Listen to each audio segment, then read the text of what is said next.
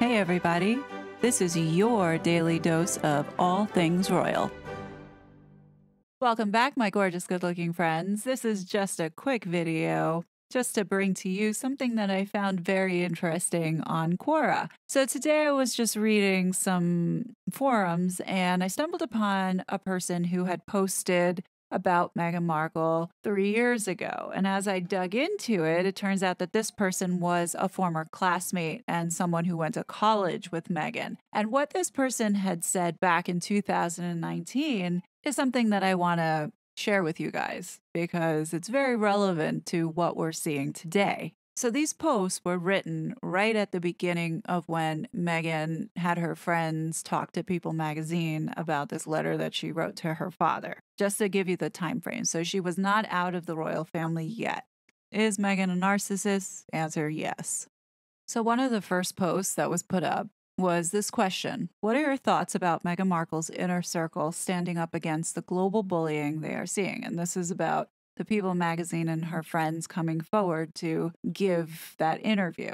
And it says, it really shows how insecure Meghan is and how much she's craving to be liked. If she'd just worry about doing her new job and stop trying to be in her old one, she'd find the whole thing easier. She insisted on not following the Queen's etiquette. The royals don't give interviews and defend themselves against gossip, so Meghan puts her friends up to do it for her. She's going to find that being in the royal family is going to get even harder. She might as well throw in the towel. You see, guys, the writing was on the wall, and no wonder why Meghan was so desperate to control the narrative, because she didn't want really for the world to see who she really was. And people like this, her former friends or people that knew her going to school, realized that they were being shut down because there was such an active push to get or bully all these people off the forum. Next question: will Meghan Markle, as an American, be able to make it long-term in the British royal family? No. She wants the adulation of the American public. Well, looks like that plan backfired. I think there's still a part of her that believes that she can win the public's adulation somehow. Even though she has made a mess of this whole situation, I still believe that she's going to continue to keep trying. Have you changed your opinion of Meghan, the Duchess of Sussex, since you first heard of her? If so, has it gotten better or worse?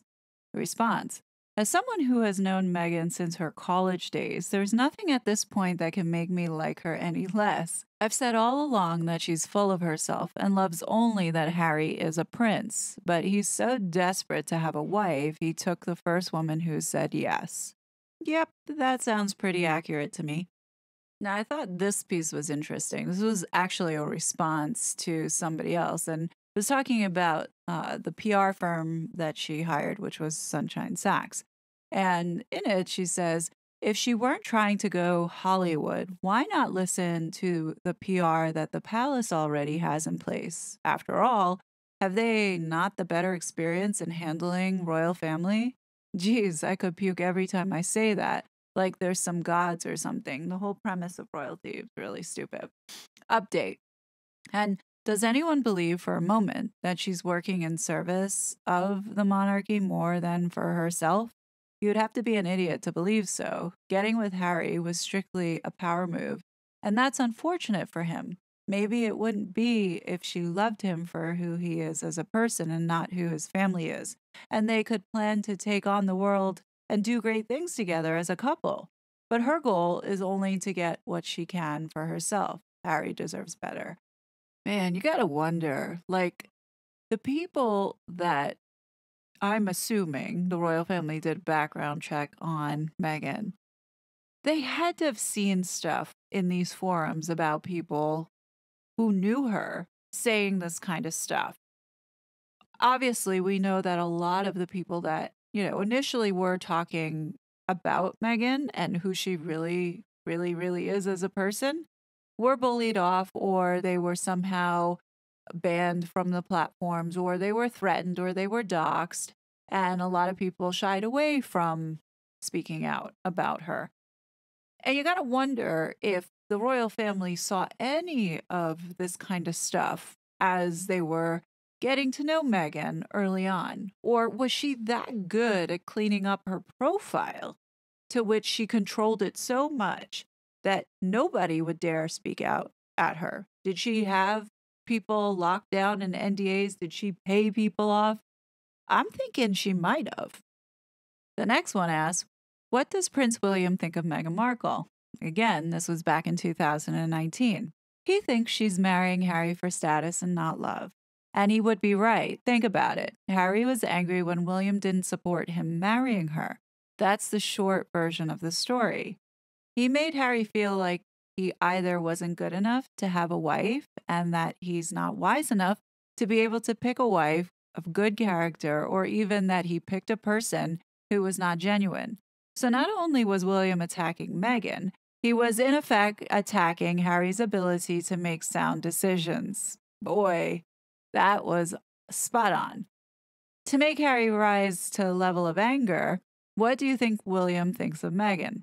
Plus, I've never seen William act warmly to her in public. The whole family tolerates Meghan for Harry's sake. You don't need tabloids to tell you that. It's evident in their body language. William is not trying to hide his feelings on the matter, while Charles is being diplomatic so as to not hurt Harry's feelings. He's a little more discreet. You know, after all that's come out from this book Spare, you then realize that the signs were all there. Now, this one is really good. The question is, are the two duchesses, Cambridge and Sussex, actually feuding, or is it just fake news?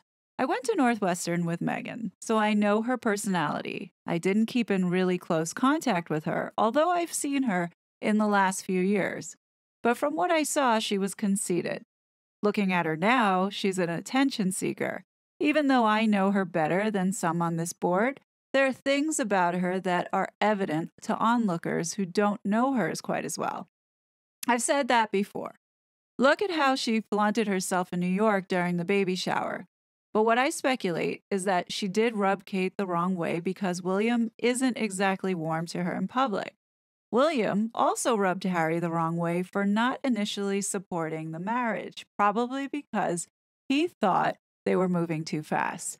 And also, he could see that Meghan is more in love with the prestige of marrying a prince than she is with Harry. I don't think she'd had given Harry a second look if he weren't a prince. Look at how she treated her first husband. When she wasn't getting out of him what she wanted career-wise, she dumped him by coldly sending back the wedding rings to him in the mail. No closure for him or anything. Why did she date him for years and have no children? Because she didn't want to be tied down to him if he didn't work out. And they dated for years before marrying. Not like this whirlwind courtship she had with Harry. I'm leaning towards saying that Trevor has something up his sleeve about her, but he's going to wait to reveal it. You know, there's been a rumor that's been running around about Trevor writing a book. I don't know if he would be bothered with this. I mean, he married a billionaires. I mean, why would he need to do a book and, raise all the bad memories that he's had with this tyrant? The only way I see Trevor writing a book or speaking out about her is if Meghan decides to attack him for some reason, whether it be speaking out and lying about his relationship and making him look bad. But I don't see that happening. And I don't think Trevor really cares to, dig up old memories, which probably are painful for him. He's got a life with, a beautiful wife and a wonderful family. Why would he need to go back there? He doesn't. So my money is that he's not going to do it. Here's another question asking about what Meghan Markle and Kate Middleton were feuding about. It says, I actually think they were feuding. I speculate that Meghan feels jealous of Catherine because she will never be queen and Catherine will be one day. So she thought that she would come in like gangbusters and try to outdo Kate in dress and charm. That's why she's up in the morning diving into the role to see if she can be bigger, better, and faster than Kate. Although Kate may have felt intimidated initially, she probably collected her wits and knocked some sense into her own head when she realized that she's winning on every front. And although I don't think Kate is a racist, She must have said to herself that aside from the fact that she'll one day be queen, produced an heir that will one day be the king. She's also more purely white, whiter than Markle, who's half black, a divorcee, and American.